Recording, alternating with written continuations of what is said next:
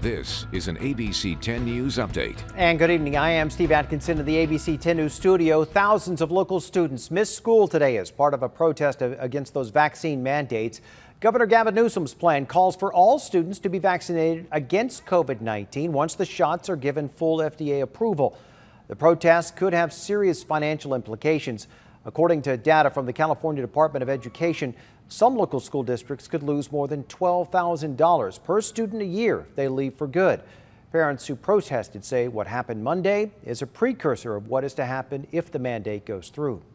SDG&E has some ambitious plans to reduce its emissions, and today the company shared its goals.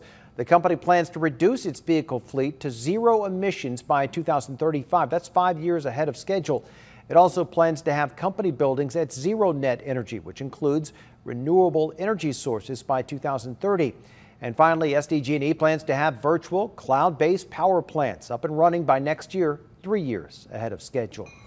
And tonight, the North County Transit District is proposing a plan to keep people off the tracks in Del Mar. The NTCD initially proposed installing a 6-foot chain link fence along the coastline to keep people out.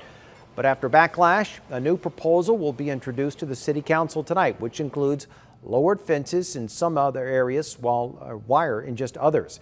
The Del Mar mayor is against the plan and is pushing for legal crossings to be installed to allow people to cross the tracks to reach the trails and pathways down to the beaches. All right, kind of felt like a fall day today. What's in store for the next couple of days? Here's our meteorologist, Angelica Campos.